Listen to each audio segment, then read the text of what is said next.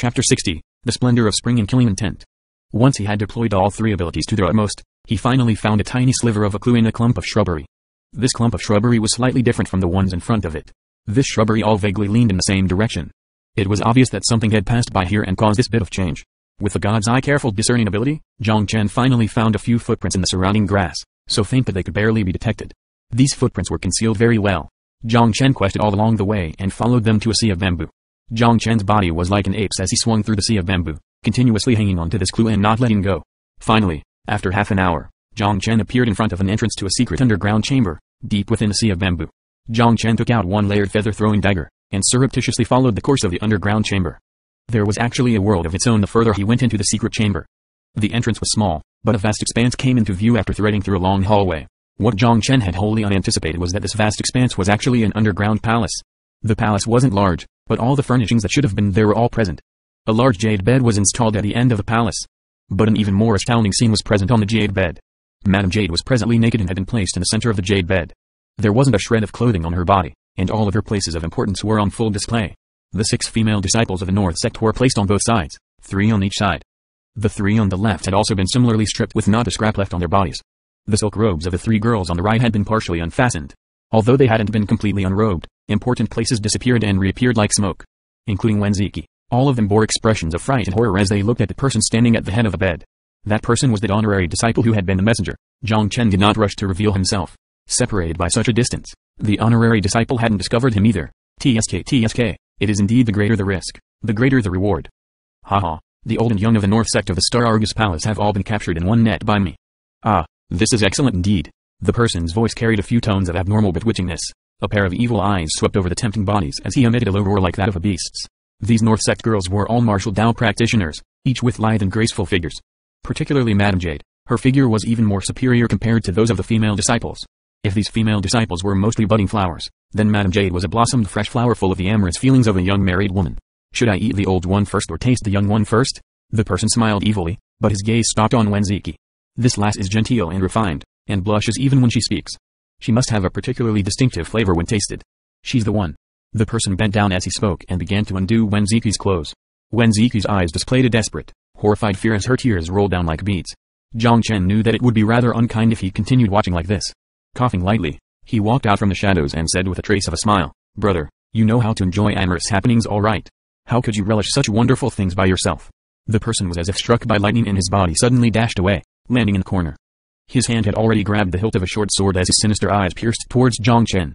"Who are you?" Jiang Chen laughed faintly. "Are you Shenrong? Or Shenrong's honorary disciple?" The person laughed heartily. "Shenrong? Honorary disciple? Haha, they're but bodies I use when I hunt and pluck flowers. If you want to find them, you can only go to the netherworld. This is to say that you've already killed the Star Argus Palace's South Sect Master Shenrong? You were disguised as Shenrong from the very beginning?" Jiang Chen understood everything all at once. Shenrong and the honorary disciple who had carried the message were actually all the same person, and that was the person standing in front of him. It was more than likely that this person was that Lotus Harvester. "Haha, just who are you? Don't you think that you're asking too many questions?" The person's tone was dark and cold as his eyes locked onto Jiang Chen, seeming to want to seal off all avenues of retreat with his gaze alone. "Lotus Harvester, you've got some nerve in hunting and plucking flowers in a sex sphere of influence." Jiang Chen snorted coldly. A sliver of surprise flashed through the person's gaze. "You know me? Huh? Are you also from those interfering busybodies at the 6-panel door? Trying to enforce justice on behalf of heaven?" "You're correct." Jiang Chen smiled faintly. "Blockhead. Fool." A trace of an odd smile suddenly appeared on the Lotus Harvester's face. "If I haven't met 1,000 people trying to carry out justice on behalf of heaven, I've met at least 800. All these people are now sleeping soundly in the netherworld. You're the next one. You're quite confident." Jiang Chen also smiled. "Why wouldn't I be confident towards someone who's already half dead? Do you know why these women are lying here without being able to move at all? I didn't seal their AQ points." The Lotus Harvester smiled leisurely. "What?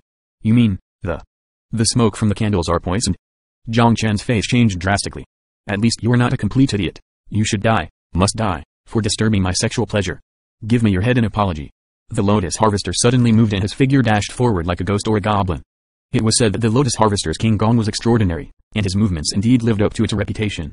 The short blade in his hand turned into a flash of cold light as it chopped towards Jiang Chen's neck. Jiang Chen's body wavered and tottered, as if he might fall down at any moment. To the Lotus Harvester, this looked like the struggles of its prey and it further stimulated his wildness. "Die." The Lotus Harvester waved his blade and stabbed downwards. The anticipated scene did not occur. The short sword didn't land in a chop on the neck. More accurately speaking, the short sword chopped empty air. That wavering and tottering opponent suddenly vanished where he stood. Ah, not good. The Lotus Harvester's reaction was quick as he abruptly turned his body, sweeping his short sword out into space behind him. At this moment, a flash of cold light came from an unknown location.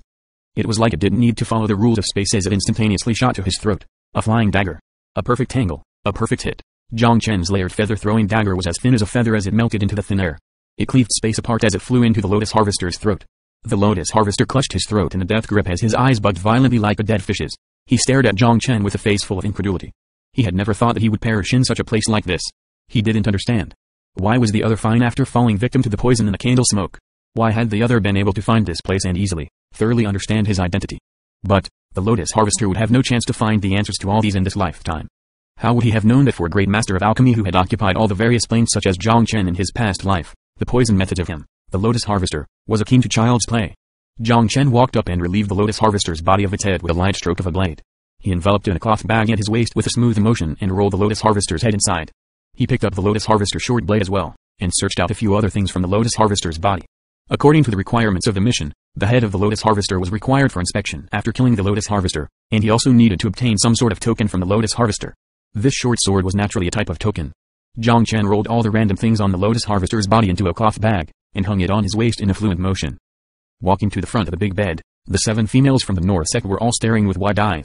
Their expressions were both awkward and full of the desire to be saved. Jiang Chen had seen countless women in his past life, and naturally wouldn't lose his composure in such a scene with naked bodies lying all around. His gaze sweeping past all the ladies, Jiang Chen shoved a pill into Wen Ziqi's mouth. Swallow it. Wen Ziqi's limpid eyes blinked. There were still traces of tears hanging on her long eyelashes, but she swallowed the pill obediently. This pill was the antidote to those substances that would numb the nerves. Jiang Chen had fully prepared these basic equipment the last time he visited the Hall of Healing. Pills produced by the Hall of Healing would naturally not be an ordinary product. A moment after Wen Ziqi had taken the pill, her hands and feet regained some of their movement. She struggled to sit up, and her hands subconsciously moved to put her clothes on. Except, the pill had just taken effect and she didn't have enough strength in her hands. With a shake of her hands, the robe slipped down and ended up revealing, in detail, the splendor of spring that was her chest. A pair of jade peaks as adorable as doves fell right into Jiang Chen's view. What a beautiful sight. Jiang Chen's heart also lurched slightly as he turned around and didn't stare continuously instead. Wen Ziqi's elegant face had already blushed to the back of her ears at this time. It was a good thing that Jiang Chen had turned his back so that she didn't continue to wallow in awkwardness.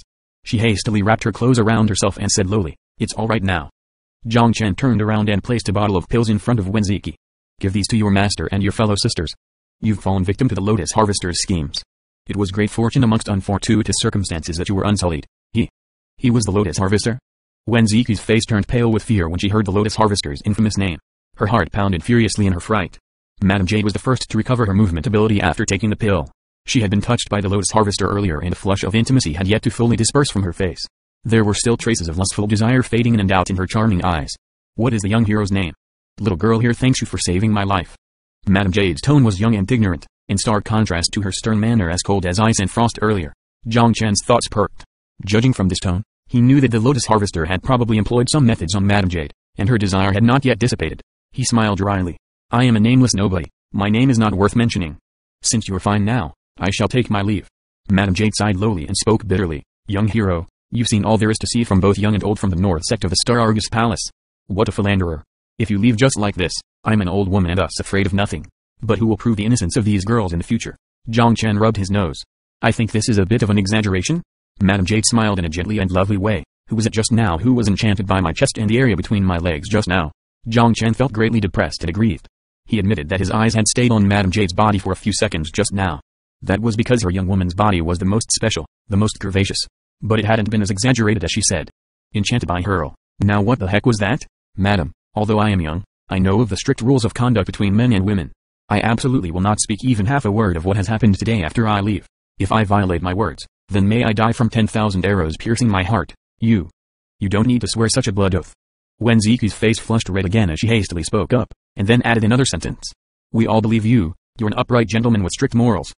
Wen Ziqi thought of the awkward scene just now. The scenery of her chest hadn't originally been displayed, but her own hands had failed and allowed a third look for the other. When she thought of this scene, Wen Ziqi felt uncontrollable embarrassment. Jiang Chen nodded his head lightly and took in a deep breath. He knew that it was not advisable to remain in this place for long.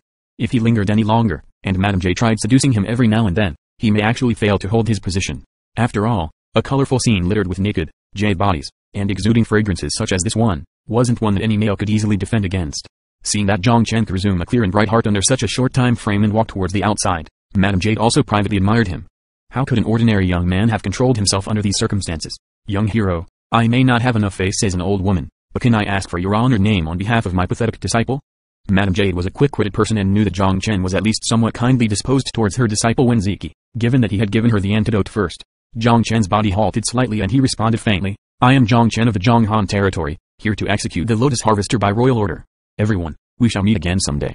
He disappeared from where he stood with a point of his toe, like a wild goose flying to the unseen world. After he had spoken,